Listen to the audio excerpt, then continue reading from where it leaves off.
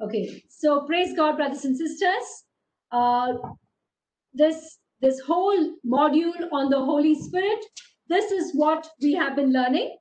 The first teaching you heard was on the person of the Holy Spirit. The second one was on what the Holy Spirit can do for us. And today we are going to be discovering that we are His workmanship. We are the workmanship of the Holy Spirit, and we are going to find out and we are going to discover how the Holy Spirit works in our lives. Okay, so I will get into the teaching straight away. And our key scripture for this evening is Ephesians chapter 2, verse 10. It says, "For we are God's masterpiece. He created us anew in Christ Jesus, so we can do the good things He planned for us long ago." Okay, there are three parts to the scripture. The first part says that we are God's masterpiece. The second part says He created us anew in Christ Jesus. And the third part tells us why God made us new creations. The purpose of the new creation is so that we can do the good things God planned for us long ago. Okay, so this is our key scripture, Ephesians chapter 2, verse 10. Okay, so who are we, brothers and sisters? We are God's workmanship. That's what the scripture emphasizes. It says that we are the work of the Holy Spirit. The Holy Spirit is taking each one of us and recreating every one of us into the image and likeness of Jesus. So the Holy Spirit is constantly working in our lives. That's why it's so important for us to surrender to the Holy Spirit. That's why we keep saying, Holy Spirit, take control of my life. Because unless we surrender, the Holy Spirit will not be able to work in our lives. Against our will, He cannot work. Okay? So that's why we surrender willingly to the work of the Holy Spirit. So what is the Holy Spirit doing? We said He's creating us anew in Christ Jesus. This has already happened in baptism.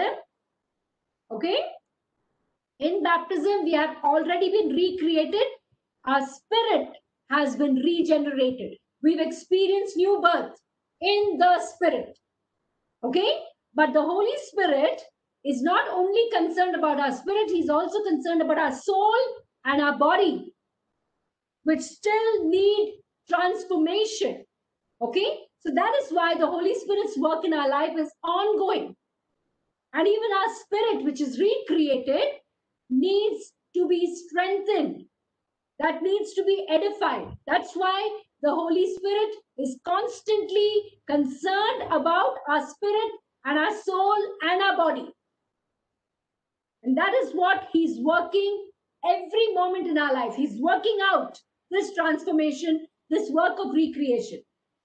So why is He working in us? We remember that so that He can do the good things that He planned for us long ago. Brothers and sisters, before the creation of the universe, God already had a plan for us, a beautiful, perfect plan for us. So very often when we look at our lives, things are definitely not going according to the plan of God. So how do we get God's plan to be worked out in our life? We give our lives to Jesus. We surrender to the Lordship of Jesus and yield to the working of the Holy Spirit. Then God can do what He originally intended so that He can do the good things that He planned for us long ago. We believe in predestination because God has a preordained plan for us. That is why we are called to yield continually to the Holy Spirit. Okay? So you and I, brothers and sisters, as Ephesians chapter 2 verse 10 tells us, we are work in progress. The Holy Spirit is still working on us, still transforming us, each one of us. Okay? And this is what the Holy Spirit calls us, even while the work is still going on. He looks at us and says, you are my masterpiece. That's how much He loves us. and he takes pride in what he's doing in our lives. He calls us his own handiwork. He takes responsibility for this, for his part in our spiritual growth, in our spiritual maturity. The Holy Spirit is the master craftsman. The Holy Spirit is the one who's constantly working on us. I think most of us will remember that beautiful song, no? He's still working on me to make me what I ought to be. That's what it means. And when I started yielding and surrendering to the Holy Spirit, brothers and sisters, one day I just heard the Holy Spirit say, "You are my trophy." And I was so thrilled at the word that the Holy Spirit used. You know, it says, "You are my trophy." What do we do with a trophy, brothers and sisters? I'm sure we've all watched tennis on TV and all the Grand Slams. And when the winner lifts up the trophy, what a moment of pride, what a moment of joy, a sense of achievement. And they treasure that trophy for which they have worked so hard, hours and hours of sleeplessness and exercise, building up their bodies so that they can win this coveted prize. And the Holy Spirit looks at you and me as his trophy. And that is what he's making of us. Perfect, beautiful, recreated in Christ Jesus. Okay? So we are work in progress, not finished as yet. Okay? But the Holy Spirit is patiently working on us as we yield to him. Okay? So this is what the Holy Spirit does. As in the dawn of creation, the Holy Spirit brought the world to life. So also the Holy Spirit is recreating you and me. And he's not going to give up. He's not going to give in until he's finished his work in us. All that we need to do is constantly yield to the Spirit. Okay? Jesus' one-stop solution was the Holy Spirit, brothers and sisters. When Jesus had to go, had to leave the world, he said, "Don't worry, I have to go, but the Holy Spirit is coming." And he knew that the Holy Spirit is going to handle everything. The Holy Spirit is going to take care of whatever was left, whatever was undone, and whatever needed to be done in the lives of his apostles and his disciples. Okay? So when we surrender to the Holy Spirit, what is important is that we need to surrender. That is why praying in tongues is so important, because praying in tongues is surrendering prayer itself to the Holy Spirit. You're saying, okay, I'm not going to put my mind and my limitations with the language that I know. I'm not going to limit prayer. I'm going to yield to the Spirit so totally. I'm going to surrender so completely that I will also surrender praying to the Holy Spirit, so that the Holy Spirit will pray the perfect prayer for me. So when we surrender to the Holy Spirit starts his work of sanctification and empowerment in us. Okay, so there are there's a twofold ministry of the Holy Spirit in each one of us. Please remember these words. The Holy Spirit is always sanctifying us, and the Holy Spirit is always empowering us. Okay, this is ongoing. All the time, the Holy Spirit is doing these things so that we can be recreated in Christ Jesus. The final product has to be another Christ here on earth. And who is that other Christ? You and me. As the Holy Spirit works in us, we will be continually sanctified, continually empowered, and that is how we will be recreated in Christ Jesus to be another Jesus here on earth. Okay? So the end result is we will be not just like the physical Jesus who was here on earth before the resurrection. We will be like the risen Jesus. Remember, the risen Jesus had no limitations. He could pass through walls. He knew what they were speaking, even when he was not there. He knew what Thomas was saying. I want to put my finger in the wounds. I want to put my hand in his side. He knew it, even though he was not physically present, because he was already in the Spirit. So you and I, when we yield to the Holy Spirit will ensure that we become like the risen Jesus. The same qualities, the same abilities of the risen Christ will start manifesting in us. That's what 1 John chapter 4 verse 17. I just love this verse. I love this verse. I look at Jesus and say, as Jesus is, so am I in this world. Jesus is in a place where there's no sickness. Therefore, there's no sickness in my body. Jesus is in a place where there are no limitations. Therefore, nothing will be a limitation for me. Because that is who the Holy Spirit is making me. He's making me as Jesus is here and now in this world. As he is, so are we in this world. Nothing can touch us. No demon, no evil spirit, no demonic affliction or possession or oppression, no sin, nothing. We are not bound, brothers and sisters, unless we ourselves yield to it. So if we are continually yielded to the Holy Spirit, our life will be just like Jesus, as he is now. Remember, because that is where you and I are in the Spirit. Okay? So you and I are work in progress. And what does this mean? The final product is what Ephesians chapter 4 verse 13 tells us. Until we all attain to the unity of the faith, the Holy Spirit is working on each one of us to bring us to a level of maturity, that our faith may be of the same level. Unity of the faith, that we truly, perfectly understand what God's word says, live by his word, stand on his promises, live the life of faith, where miracles and signs and wonders are like normal for us. That is the level of faith, like Jesus. Okay, look at Jesus' life and say, okay, that is the final product. That is the end result. Okay, and of the knowledge of the Son of God. Okay, we're not just called to the faith level of Jesus. We are also called to a perfect knowledge of Jesus, that we know him personally. I know whenever the scriptures use the word knowledge, it means an experiential knowledge, where we can say, yes, I know him because I have experienced him. He's alive in me. So when it says knowledge, think of it not as head knowledge, it's always an experiential knowledge. That is what will set you apart. There are plenty of people who have a lot of knowledge, but we are not talking about knowledge of Jesus. We're talking about experiential knowledge of Jesus. And that is what the Holy Spirit wants us to experience. And to mature manhood. Brothers and sisters, most Christians, if you look at the level of their faith, of their spirituality, it is like babies. Now, we have plenty of spiritual babies. But our calling is to rise to maturity in Christ. Just like Jesus.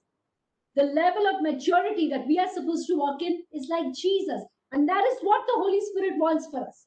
He doesn't want us to be infants, spiritual infants. They're no use. They're no use to God. God cannot entrust us with divine realities and divine verities that he wants to give to us, unless we allow the Spirit to help us to grow to maturity. And what level? And what is the level, brothers and sisters? To the measure of the stature of the fullness of Christ. Look forward to this, brothers and sisters. That is what the Holy Spirit wants to do in you. And he's not going to settle. He's not going to settle for half-baked Christians. He wants us perfected in Christ Jesus.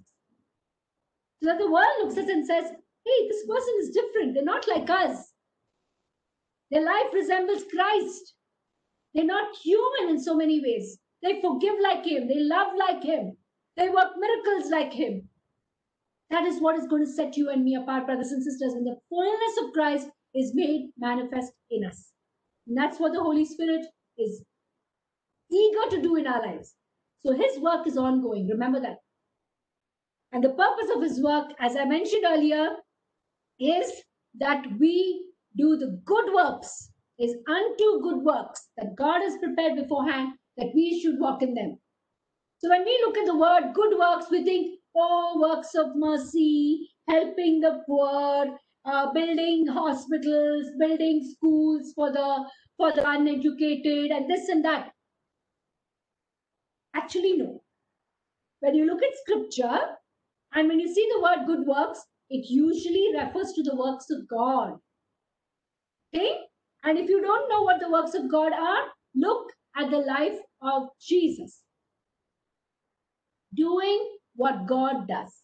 Here on earth, you and I are called to do what God originally intended for us. When the apostles were sent on the day of Pentecost, they started living just like Jesus. Miracles started happening at their hands, and the Holy Spirit was guiding them. And that is a life which resembles the life of Christ. I know works of mercy are good, are important, but they're not more important than preaching the good news, healing the sick, raising the dead, cleansing the lepers, driving out demons. Brothers and sisters, the world needs this today more than ever. The gospel has to be proclaimed with miracles and signs and wonders. And that is what the Holy Spirit wants. That is what the Holy Spirit is looking for from the church today. For lives which resemble Jesus' life and the works which resemble Jesus' work.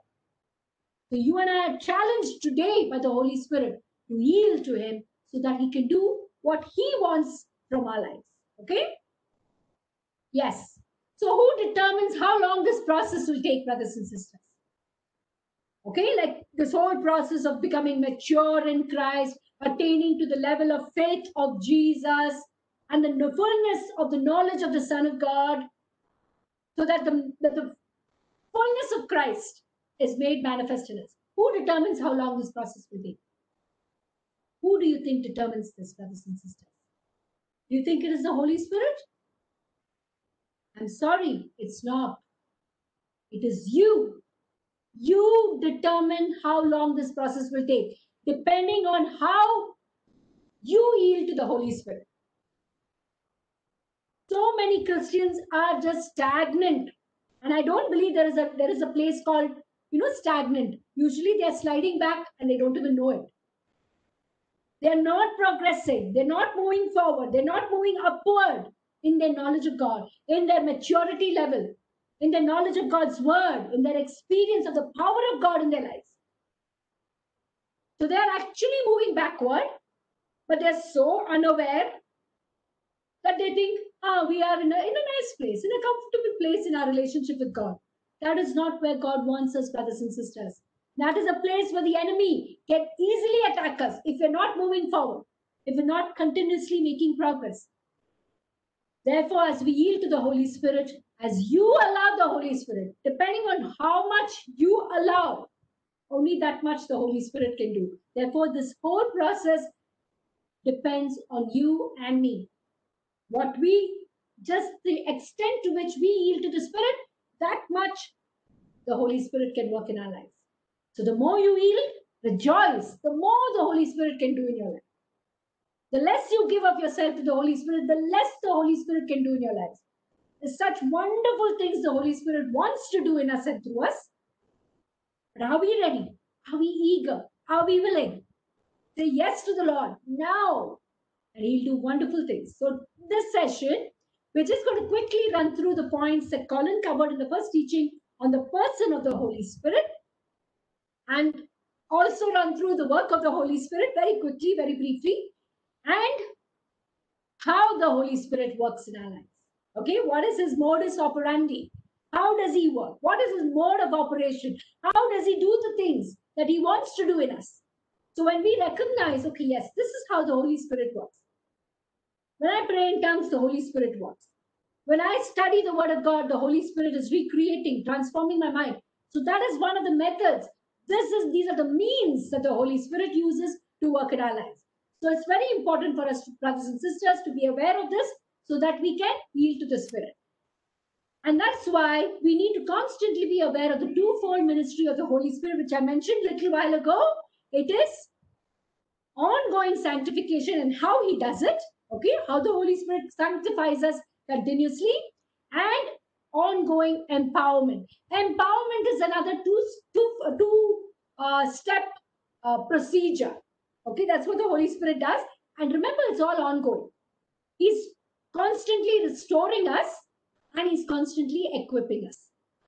Okay, don't think of it, okay, oh, so many big words, so many words. I'll explain during the course of the teaching. That's what I'm going to explain. Okay, the Holy Spirit, as he's empowering us by restoring us and empowering us by equipping us. Okay, these are the two things he's doing. And how you and I can activate this power of the Spirit in our lives. Okay, I'm sure you already are aware of it because we activate the power of the Holy Spirit primarily by praying continuously in tongues. Okay, so this is what we're going to be studying today. So the person of the Holy Spirit. The Holy Spirit is our counselor. He's our helper. He's our paraclete. A paraclete means our advocate. He's another advocate. Jesus says, I will give you another advocate. So who's the first advocate? Jesus. Who's the second advocate? The Holy Spirit. So how many advocates do we have? Jesus and the Holy Spirit. Two persons of the Trinity are our advocates. They are our lawyers fighting for us. Okay? He's our strengthener and our enabler. Because we have the Holy Spirit, brothers and sisters, we should always be saying things like what St. Paul said in Philippians 4:13. He says, I can do all things through Christ who strengthens me. So what if it is something new, some new challenge, something I've never done before? Nothing is too difficult because the Holy Spirit is my strengthener. He is my enabler. He's my enabler. What? I don't even know if there's a word like enabler. But the Holy Spirit told me, I'm your enabler. I'm the one who enables you to do whatever you need to do. That's who the Holy Spirit is. Whatever you need to do, He will enable you. He will enable you to love even in the most difficult situation. He will enable you to forgive even the person who has hurt us so many times. Like in today's gospel reading, St. Peter's asking Jesus, how many times should I forgive? He's probably like, oh Lord, I'm fed up of forgiving. That person is hurting me over and over and over and over again. What does Jesus say? 70 times 7. Why does Jesus challenge us with such things? Why does Jesus say, love your enemies, do good to those who hate you, bless those who curse you, pray for those who persecute you? Why is he saying these things? Because he wants to make us miserable? No, because he knows that it's possible in the power of the Holy Spirit. So the more we yield to the Holy Spirit, he will enable us to love in every situation, to forgive under any condition. Whatever we need to do, brothers and sisters, we can do it in the power of the Holy Spirit. Okay? And then the Holy Spirit is continuously our wisdom. So there's nothing lacking in us. It's not about qualifications. It's not about education. It's about our yieldedness to the Holy Spirit. His wisdom is available to us. So he will guide us. As Jesus said, he'll guide us into all truth. So nothing, he will lay bare everything for us. No mysteries. There'll be nothing mysterious. God's plan and desire is to reveal everything to us. He doesn't keep secrets from his friends. We don't keep secrets from our best friends. And Jesus says, I don't call you servants, I call you my best friends. So you and I, brothers and sisters, as we walk in the Spirit, we will experience that level of revelation where the Holy Spirit will keep revealing. There'll be no mysteries for you anymore. That's the kind of intimacy you and I can walk in when we walk with the Spirit. And he's our teacher. The Holy Spirit will teach you all things. Whatever you need to be taught. And he will remind you. And he will remind you of anything you have forgotten, especially the Word of God. In any situation, if you are going through any confusion and anxiety, the Spirit of God will bring the Word of God alive to us. He will teach, he will remind. Okay? And he is the lover of our souls, brothers and sisters. The Holy Spirit is the love of God. So as we yield to the Holy Spirit, we'll be filled with more and more love. That is how we can love others, the way God loves us. And he is the potter. We are the clay. He will melt us, mold us, fill us, use us. He will make another Jesus out of us. That's what the Holy Spirit is trying to do in our lives as we yield to him. See what this says about the Holy Spirit. Romans chapter 5, verse 5. And hope does not disappoint because the love of God has come in, overflowing the hearts by the Spirit of holiness who has been given to us all. Who has been given to us, brothers and sisters? The love of God through the Holy Spirit. The Spirit of holiness is the love of God. The Holy Spirit is a person, and that person is the love of the Father and the Son. Okay? Yes, that is like, not totally easy to fathom.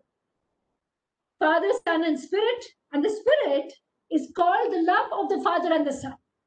Okay, so He is the love which unites the Father and the Son, and that is the love God has poured into our hearts. When we receive the Holy Spirit, we've received the love of God.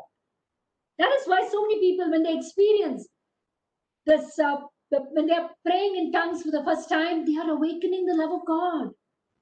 And what are they experiencing? They're experiencing love. They're experiencing joy and peace. And they're weeping because they say, I never felt so loved in my life. That is who the Holy Spirit is, brothers and sisters. He's the love of the Father and the Son. That is why the Holy Spirit can satisfy. Even when no human love can ever satisfy us, the love of God can satisfy. That is why the Holy Spirit is the one who satisfies. He is the embrace, the tender kiss of the Father and the Son. As you pray more and more in tongues, brothers and sisters, you will just experience more and more of the love of God. You will stop complaining, oh, my husband doesn't love me, my wife doesn't care for me, my children ignore me, they don't call me, they don't remember me, my friends have forgotten me, I've done so much for them, they don't keep a track. But you are keeping a track. You should not keep a track. If you've done something good for others, don't remember it. Let them remember it.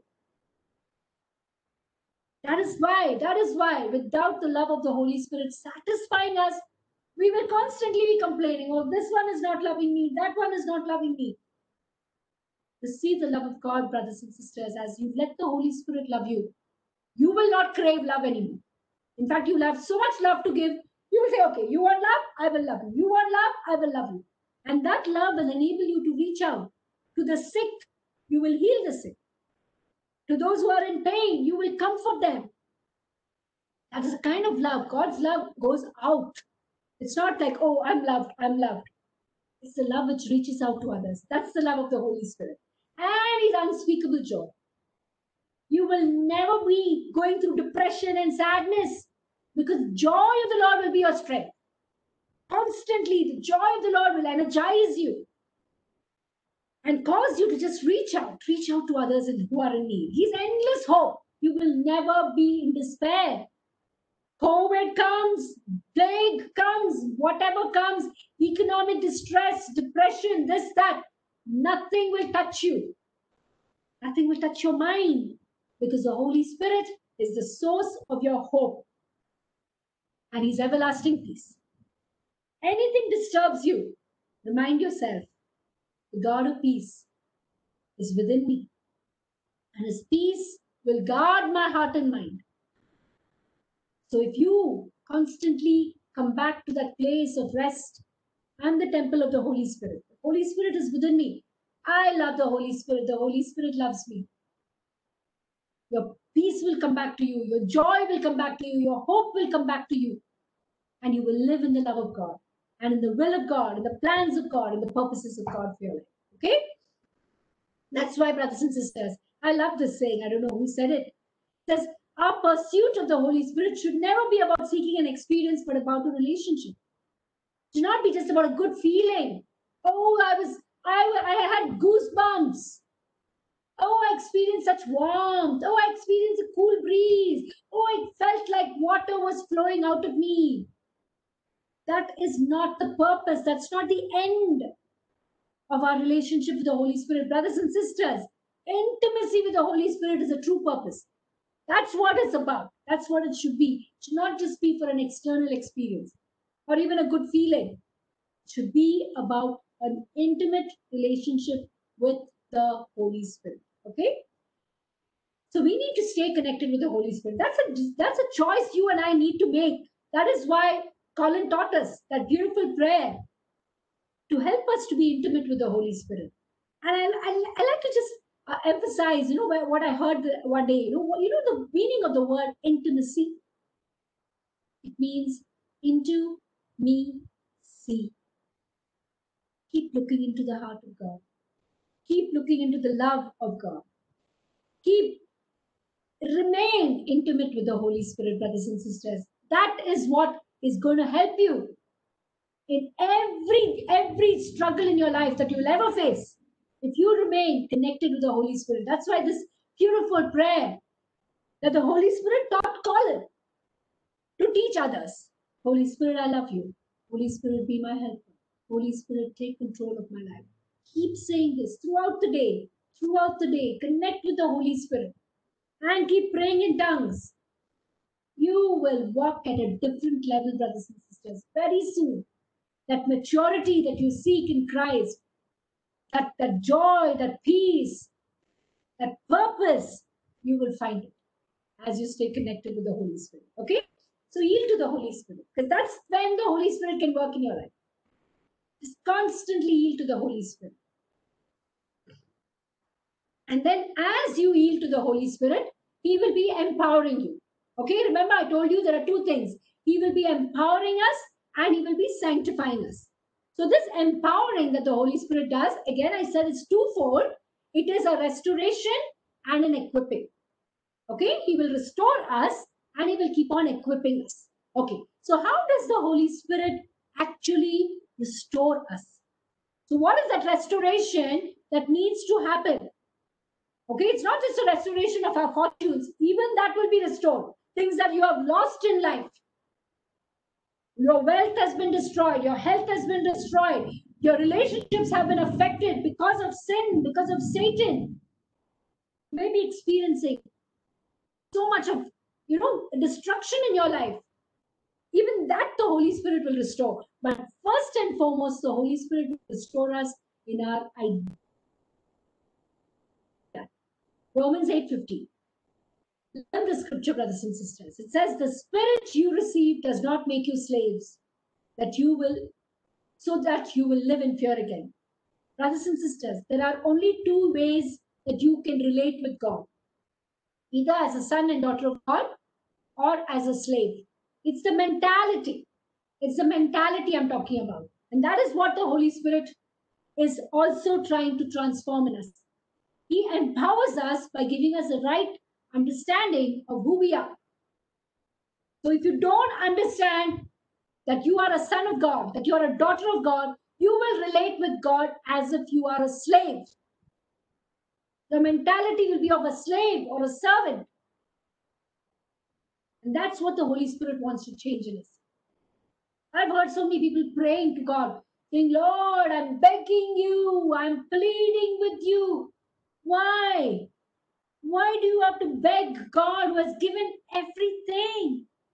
He's given us His Son, He's given us His Holy Spirit, and in Jesus and in the Spirit, He's given us everything.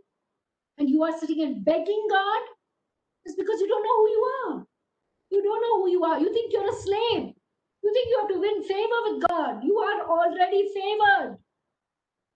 In Christ Jesus, all of God's goodness, favor, mercy, grace, sufficiency, everything has been poured into us, brothers and sisters. Therefore, remember, that's what the Holy Spirit wants to transform in us, the way we relate with God. He says, you've not received the spirit that makes you slaves so that you live in fear. You and I don't need to fear God. We don't need to fear the devil. We don't need to fear anything because we are sons and daughters of God. Rather, the spirit you've received, you have already received. Remember, in baptism, you've already received the spirit. You've already received, has brought about your adoption to sonship and daughterhood. So what does it mean? The Holy Spirit whom we have within us has made us sons and daughters of God. Brothers and sisters, if we only understood what it means to be a son of God, to be a daughter of God, everything would change for us, brothers and sisters. Everything would change for us. Because then we would know that Almighty, eternal God who created the whole universe is my daddy, is my Abba. I can just run into his arms anytime.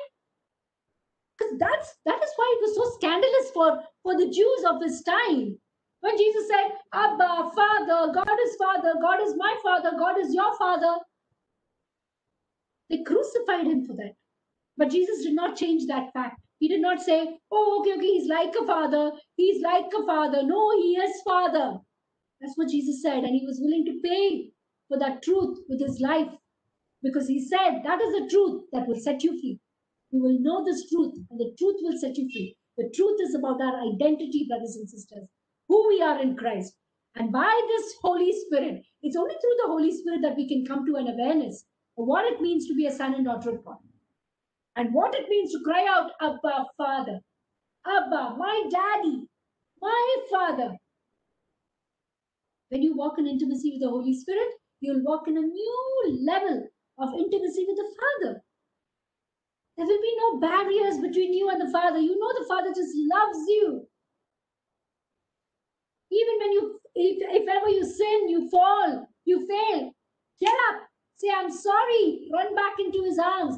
You will have that freedom because you realize you're a son and daughter of God. And that happens through the Holy Spirit, brothers and sisters. Not everyone walks in this kind of intimacy with God. Not everyone. It is those who know that the Holy Spirit is within them, and the Holy Spirit empowers us by giving us this knowledge, by giving us this experiential knowledge of being a son and daughter of God. That is a privilege. Okay? So as we grow in this knowledge and this awareness of who we are, who we are, yes, I'm a son and daughter of God, this is what the knowledge does to us.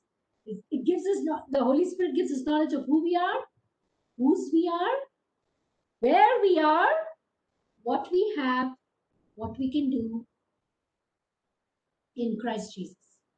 Okay? So we'll quickly run through these points of who we are, whose we are.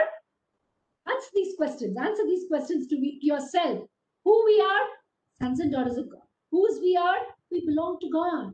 We belong to Jesus. Where we are, we will discover. Maybe you'll say, "Oh, I'm in my house. I'm in Bombay. I'm in Dubai." You need to know where you really are, brothers and sisters. What we have, what we can do. Okay, so we'll quickly run through this. We just went through this point. We're heirs of God, joint heirs with Christ. So, as a son and daughter of God, we are heirs of God, joint heirs with Christ. So, whatever the inheritance, we're talking about inheritance. When we talk about being an heir, we're talking about the inheritance. What do we have? We have everything that belongs to our Father. That is what we own because our identity has been restored. When we say yes to the Holy Spirit restores us in our identity as the sons and daughters of God. And as sons and daughters of God, we are heirs of God, joint heirs with Christ, and we are kings and queens in Christ Jesus. That is who you are. That is who we are, brothers and sisters. We are called to rule, we're called to reign, we're called to have authority, we're called to have dominion. So as you walk in the Holy Spirit, you will discover who you really are. This is what the Holy Spirit does. By the Holy Spirit, we walk in our true identity.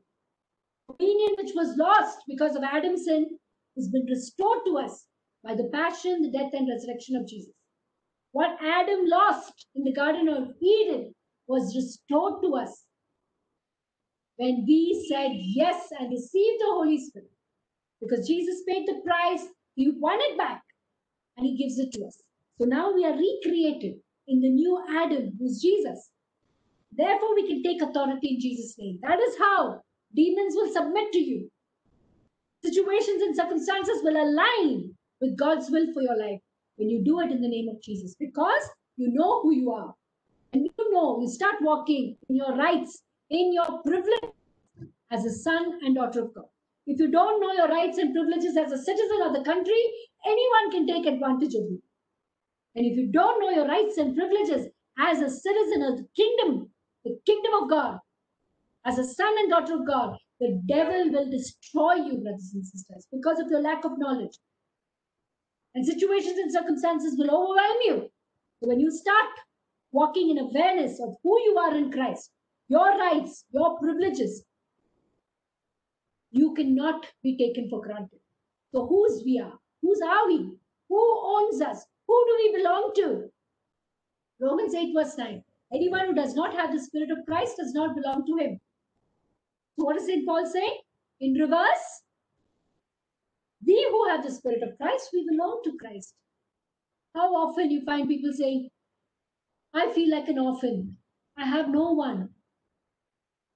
And what they're saying is, there's no one I can say that that person belongs to me. Tell them the good news. Receive Jesus into your life. Receive Jesus into your heart. Then you will belong to Jesus, and Jesus will belong to you.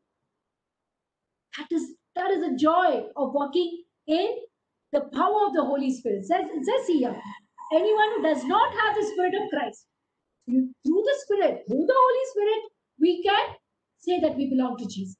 Only through the Holy Spirit. So we belong to him as he has purchased us. He has bought us. He has paid the price for you and me by his precious blood. He owns us. St. Paul says we are slaves of righteousness. And he belongs to us. As we belong to Jesus, Jesus belongs to us. So that's whose we are. So where is Jesus now, brothers and sisters? Before we go into where we are, where is Jesus now? Ephesians chapter 1 verses 20 and 20 to 22 says, which he accomplished in Christ when he raised him from the dead. Okay? This is talking about what God accomplished when he raised Jesus from the dead and made him sit at his right hand. We know Jesus is seated at the right hand of God in the heavenly places, far above rule and authority, power and dominion. Okay? Just picture this, brothers and sisters. Jesus on the throne, and there's nothing above him. Everything is beneath him. Jesus is above rule and authority, power, dominion, and above every name that is named. That is why Jesus' name is the name which is above every name. Okay? So that's what this word is telling us. And above every name that is named, not only in this age, but also in the one to come. It is for now and forever. For now and forever, there's never going to be a name which is above the name of Jesus. And he has put all things under Jesus' feet and made him head over all things. Okay, so Jesus is above everything. Everything is underneath. Yeah. He has put all things under his feet for the church, which is his body. So it's not just about Jesus. Jesus is included his body with him. That is you and me, the church. So Jesus is above all, and you and I too, brothers and sisters, as the church, as the body of Christ, we too are above all. That is what it says. When you wonder now, where are we? I'm not talking about your physical body where you are sitting now. Where are you, brothers and sisters? Ephesians 2 verse 6 tells us, and he raised us up with him and made us sit with him in the heavenly places in Christ Jesus. So you and I are seated in Christ Jesus in heavenly places. We have a dual citizenship through the Holy Spirit. We are on earth, in the flesh, in our body, but in the spirit, we are, yes, in our body too. But in the spirit, we are also seated in heavenly places. That's what the Word of God says. That is how when we connect with God, we're connecting with Him at a different level because we are with Him. He's brought us on the same level with Him through the Holy Spirit in a place of authority. So everything is underneath Jesus' feet. Therefore, it's underneath your feet. Therefore, it's underneath my feet. So where are we now? We are in a place of authority in Christ Jesus. In Christ Jesus. Okay? So what do we have, brothers and sisters? By the Holy Spirit, we have power. Acts chapter 1 verse 8 tells us, you shall receive power when the Holy Spirit has come upon you. And you shall be my witnesses in Jerusalem, in Judea and Samaria, and to the ends of the earth. We have the same power that Jesus had. Because Jesus said, you will receive power when the Holy Spirit comes upon you. And that is the power Jesus has given us when we received the Holy Spirit. Acts chapter 10, verse 38 says, how God anointed Jesus of Nazareth with the Holy Spirit and with power. So what do we have? What did Jesus have? Acts 10:38 says, God anointed Jesus with the Holy Spirit and with power. Okay? In the same way, and what did Jesus do? He went about doing good and delivering all who were oppressed of the devil, for God was with him. So Jesus went about doing good because the Holy Spirit was within him. And we too, brothers and sisters, have the same power of the Holy Spirit for the same purpose, so that you and I can be Jesus here on earth, going around doing good and delivering all that were oppressed of the devil, all that are oppressed of the devil, the sick, the sinful, the helpless, the hopeless. We have power to reach out to them and deliver them, just like Jesus. Okay? So what do we have? We have this immeasurable power in us who believe. Ephesians 1:19. And what is this immeasurable greatness of his power in us who believe? Brothers and sisters, we have power, but we need to believe that we have power.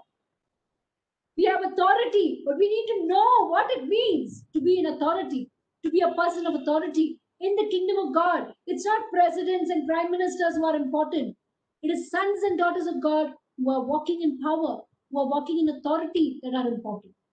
We are the ones calling the shots. And if we don't know that we have the power in us, we will not use that power, brothers and sisters. Remember, God has empowered us so that we can make a difference in this world. According to the working of his great might, that is the power of the Holy Spirit. His great might is working in us. So as we yield to the Spirit, we will walk in the same power. And what can we do? The Holy Spirit will tell us what we can do. He'll tell us, as Jesus said in John 14, verse 12, he says, truly, truly, I say to you, he who believes in me will also do the works that I do. You want to know what you'll do, brothers and sisters? If you believe in Jesus, if you yield to the Spirit of God, you will do the same works that Jesus does.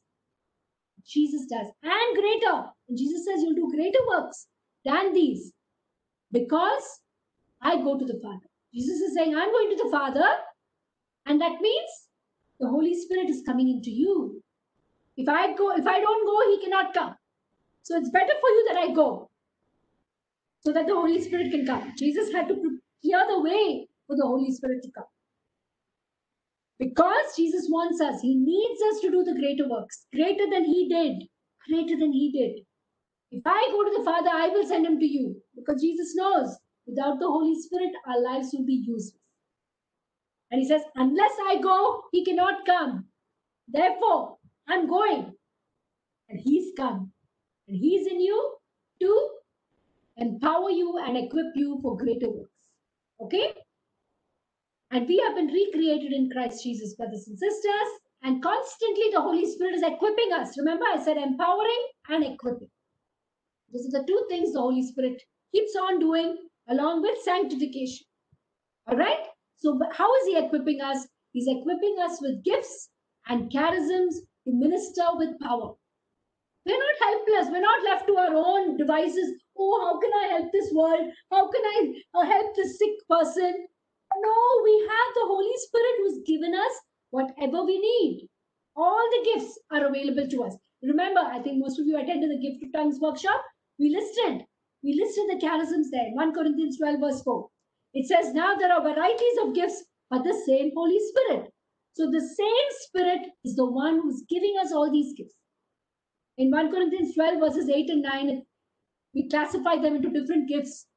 They're called the word gifts, they're power gifts, they're revelation gifts. Tongues, interpretation, prophecy. The power gifts are faith, healing, miracles.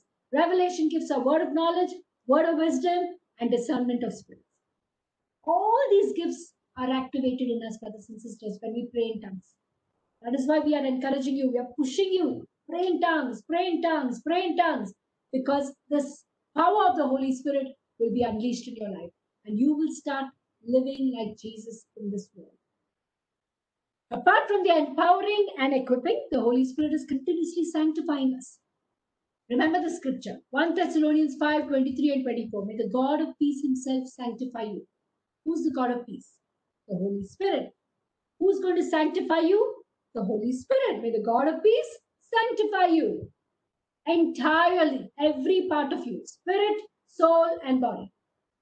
Remember, you are a spirit being, you have a soul, you live in a body, and every part of us needs to be sanctified. That is why the Holy Spirit has been given to us. He's the Holy Spirit. He will make us holy, and He will present us sound and blameless. When? He will finish His work in us, brothers and sisters. Don't worry. The Holy Spirit will never leave us, incomplete. In the day of our Lord Jesus, He will present us holy and blameless, spirit, soul, and body. Because He who has called us is faithful. He will do it. He will do it as you yield to the Holy Spirit. What is our role? What is our part? We have to keep yielding to the Holy Spirit. Then our spirit and soul and body will be sanctified by the Holy Spirit. Okay? So how is the Holy Spirit sanctifying us? By the Word of God. What did Jesus say? In John 15 verse 3, you are already made clean by the word I have spoken to you. Brothers and sisters, cleansing happens. Renewal of the mind is happening when we study the Word of God. You have already been made clean by the word I have spoken to you. Jesus' word is cleansing, has sanctifying power. It can transform our mind. It can renew our understanding. So as we yield to the... And what is Jesus saying? It's not the full Bible Jesus is talking about, brothers and sisters, mind you. Jesus is saying you are already made clean by the word I have spoken to you. Therefore, the Old Testament and the New Testament are not on par, brothers and sisters. The New Testament, Jesus says, is spirit and life. Because they are the words of the Word of God. Jesus is the Word of God. And when He speaks, He's speaking at a different level. And that is why Jesus is saying, you're made clean by the word I have spoken to you. Get more of the New Testament into you. It will renew your mind and cleanse you from the inside. John 17 verse 17. See what Jesus is saying. Sanctify them in the truth. Thy word is truth. Thy word, who's the word? The word is Jesus. Jesus is saying, sanctify them. Jesus is praying his high priestly prayer to the Father. And asking Father, sanctify them, sanctify my disciples, sanctify my chosen ones in the truth. The truth of God's word sanctifies us. Yield to the word of God, brothers and sisters. Yield to the sanctification of the word. That is when your mind will get renewed. Romans 12 verse 2. Do not be conformed to the world, but be transformed by the renewal of your mind. What is the kind of transformation the Holy Spirit does? The Holy Spirit transforms us by renewing our mind so that we may prove what is the will of God, what is good, acceptable, and perfect. Without the renewal of the mind, brothers and sisters, we cannot prove to the world what the will of God is. Neither the good will, nor the acceptable, nor the perfect. We cannot prove the will of God unless we know what the will of God is. So you and I need to yield our mind to the cleansing power of the Word of God. The Holy Spirit will take the Word. The Word is the sword of the Spirit. Okay? In Ephesians chapter 6, verse 17, it says, the Word of God is the sword of the Spirit. So who's taking that sword? The Holy Spirit is taking the sword. And He's piercing through the depths of our being. Piercing through our mind. Purifying our thoughts. Purifying our understanding of things. This is what the Holy Spirit is doing in our lives, transforming us. Then we will know the will of God. In any situation, when bad things happen, we will not be saying, "Oh, this is the will of God. What can we do? This just happened." If it happens, it doesn't mean it's the will of God. Okay, please realize that everything that happens on earth is not the will of God. Everything that happens in heaven is the will of God. That is why it is heaven, and this is earth. It's not yet been transformed. It's not the new earth yet. It is not the new heaven and new earth. It's not yet come. But when we yield to the Holy Spirit, we will begin to understand the will of God as our mind is renewed with the truth of God's word. Joshua 1:8. This book of the law shall not depart from your mouth. Brothers and sisters, where is the word of God supposed to be? Under your pillow? On your table? In your pocket? On your phone? No. The book of the law shall not depart from your mouth. It has to be in our mouth all the time. And we shall meditate on it. Meditate means it should be in your mind, day and night. In your mouth, in your mind, that you may be careful to do. How will you start doing the word of God? How will you start obeying the will of God? Only when you just constantly, you're meditating on the word, you're speaking out the word according to all that is written in it. Then you shall make your way prosperous and you will have good success. Your life will be fruitful. You'll be prosperous. You'll be successful when you meditate on the word and do the word. And the word is constantly coming out of your mouth. We need to have our brains rewired with the word of God, brothers and sisters. Meditate, meditate, meditate on the word. It means to fill your mind with the word of God. All the time, think of the word. Dwell on the word. Memorize the word. Find your own good, wonderful ways of memorizing the word of God, because the more the word is in you, the more you get the mind of Christ. Say the word, mutter it softly, say it loudly, shout the word. That is how the mind gets renewed with the word of God. Claim the word, claim the promises of God, confess the word. Kindly mute your mics, please. Prove the word of God. It is for us to prove. God's promises are there. How are they going to come to pass in the world? You and I have to prove the word is true by showing the world that the word of God can come to pass through our lives. Stand on the word, align your life with the word of God, and do the word of God, brothers and sisters. Don't be a hearer of the word, be a doer of the word. Okay? And then the Holy Spirit wants to sanctify us, sanctify our body, our flesh. What does St. Paul say? Galatians 5:16. He says, I say to you, walk by the Spirit, and you will not gratify the desires of the flesh. When we continuously yield to the Holy Spirit and ask the Holy Spirit to help us to overcome sin, we will not go by the flesh. We will not gratify the desires of the flesh. Pray in tongues. As you pray in tongues, you will sin less and less. Your flesh will become stronger in that sense. You will not be weak in your flesh, falling repeatedly, but you become strong. Your body will get disciplined. And fasting also helps. Fasting helps to overcome the sins of the flesh. And if the Holy Spirit inspires you, fast for your own sanctification.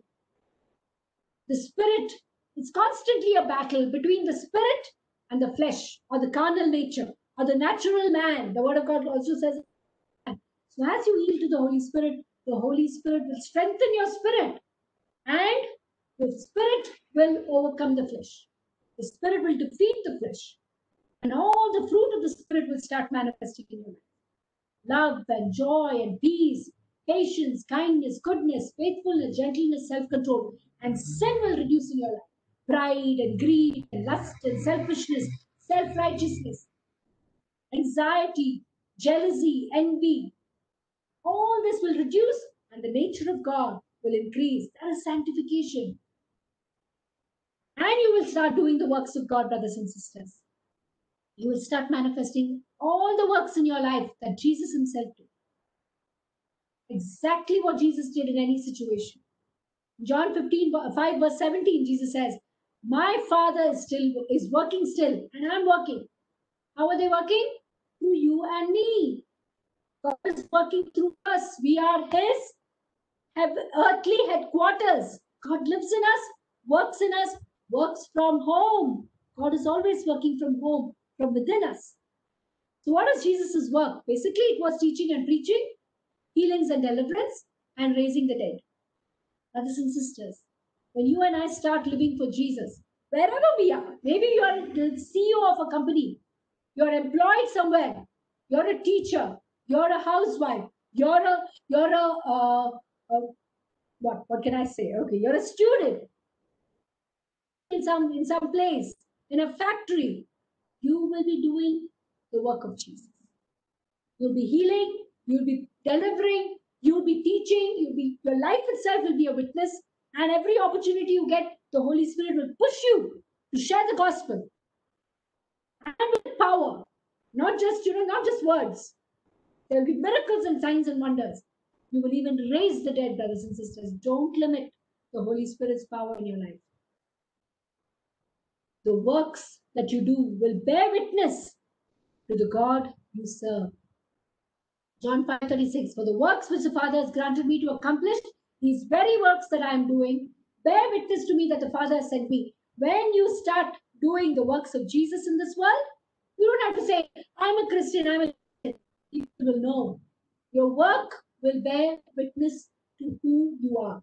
Son and daughter of God, heir of God, joint heir with Christ, walking in power and authority in Christ Jesus. So how do you activate the power of the Holy Spirit? This is the last point. Keep acknowledging the presence of the Spirit in your life. Acknowledge the work of the Spirit.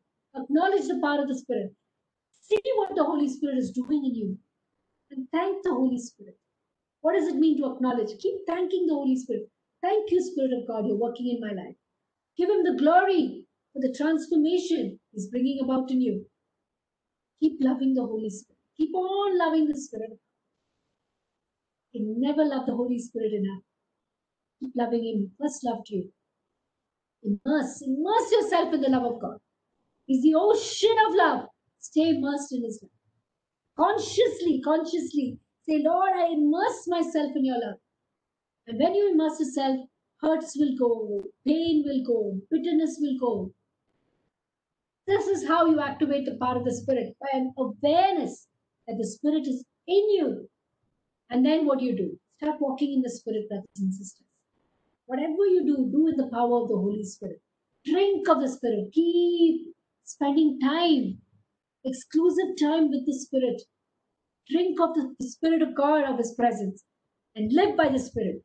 Let there be no other, source of life for you. Let the Holy Spirit be your only source.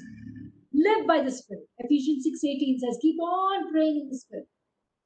If you look at the life of St. Paul, he was all about the Holy Spirit. All these expressions, walk by the Spirit, drink of the Spirit, live by the Spirit, everything you'll find in the letters of Paul. He was so enamored with the Holy Spirit. It was all about the Holy Spirit, Holy Spirit, Holy Spirit. And just keep on praying in the Spirit. Because that's all that matters.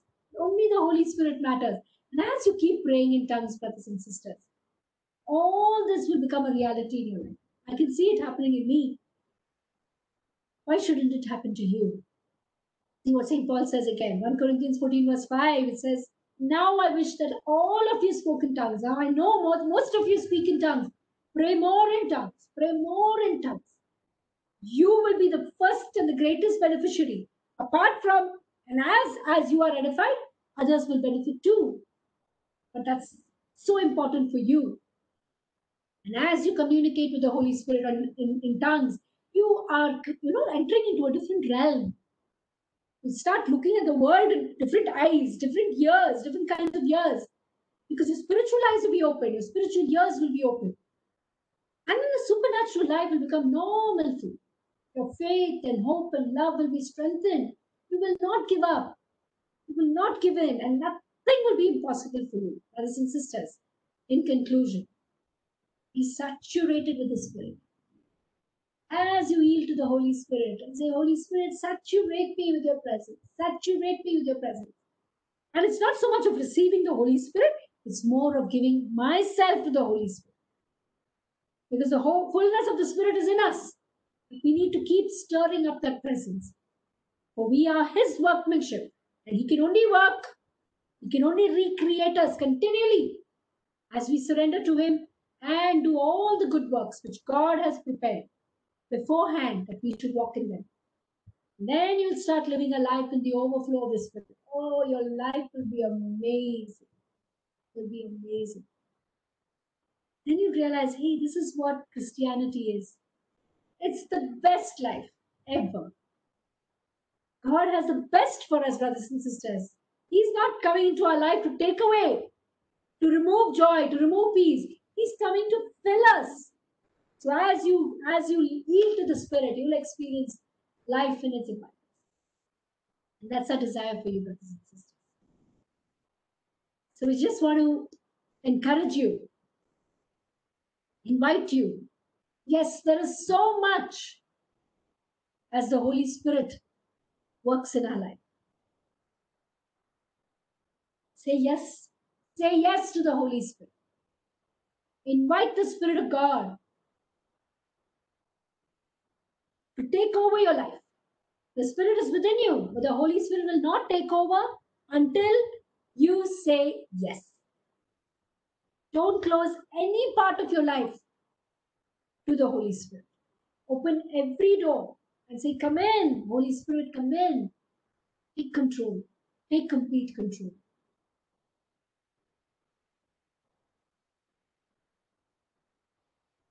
Roshan, you can stop the recording now.